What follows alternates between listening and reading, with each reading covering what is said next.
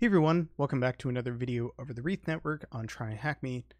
Today we're going to be going over task 41, AV Evasion Enumeration.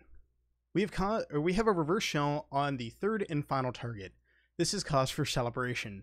Let's actually see if we scroll up, and I probably need to add a little bit of time left. Nope, it didn't update quite yet. I think that's when we have full compromise. We don't yet have full system access to the target though. As we saw when we first obtained the web shell was, unfortunately or fortunately, not running with system permissions, contrary to XAMPP defaults, which leaves us with a low privilege account. Looks like Thomas was sensible with his security on his own PC. This does mean that we're going to need to enumerate the target for privest vectors though, and with Defender active, we'll have to do it quietly. Let's consider our options. We could, and should, always start with a little manual enumeration. This will be relatively quiet and gives us a baseline to work with.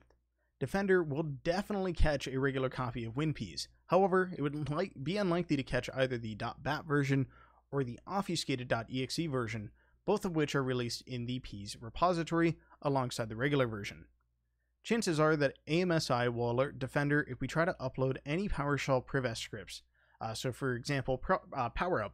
So we'd ideally be looking for obfuscated versions of these if we were to use them. We'll start with some manual exploit or enumeration and hopefully come up with something workable. Use the command whoami/priv. So we can do whoami/priv, and we can see we have some privileges. One of the privileges on this list is very famous for being used in the print spoofer and potato series of privilege escalation exploits. Which privilege is this? So this should be the SE impersonate privilege. This is a wonderful family of exploits that I highly recommend playing around with. They are just a recent, as of the time of recording, a series of issues in Windows that just haven't really been handled properly, leading to a large number of exploits, making privilege escalation on Windows very fun right now. Our current user likely has this privilege due to running the XAMPP service, or XAMPP as a service on the account. Unfortunately, this also means that XAMPP won't be a good privest vector in its own right, but we might be able to use the privileges it gave us. Now use the whoami/groups to check the current user's groups, and we can do that here, whoami/groups. Unfortunately, this account isn't in the local administrators group, which is a good thing to check usually right away, as that combined with the high integrity process we're currently using would make any further privilege escalation redundant. Mark that as completed. Now that we've got an idea of our own user's capabilities, let's take a look at the box itself. Windows services are commonly vulnerable to various attacks, so we'll start there. Generally speaking, it's unlikely that core Windows services will be vulnerable to anything. User-installed services, however, are far more likely to have holes in them. Let's start by looking for non-default services. And we can do that by copying this command over here, and we'll run it over here. And we'll go ahead and let it do its thing. This lists all of the services running on the system, and you can see it over here. It's a little bit choppy just because of the size of the terminal. Then filters it so that only the services that are not in C:\Windows or in the C:\Windows directory are returned. This should cut out most of the core Windows services, which are unlikely to be vulnerable to this kind of vulnerability, leaving us with the primarily lesser-known user-installed services. There should be a bunch of results returned here. Read through them, paying particular attention to the path name column, so right here. We can see that we have one down here that is the Explorer Help service. Let's see. Let's take a look at this real quick before we dive in. What is the name? Second column from the far left of this service. Notice one of the paths does have quotation marks around it, so it is going to be this one. So it is the, I believe, M Explorer Help Service. Let's see if that goes. Here, one sec. I probably have grabbed the wrong column. Here, one sec. Let me go ahead and jump over here. There we go. It's this one, System Explorer Service. Just because it's butchered. And here we go. System Explorer Help Service. So it is actually wrapped around here. That's what we want.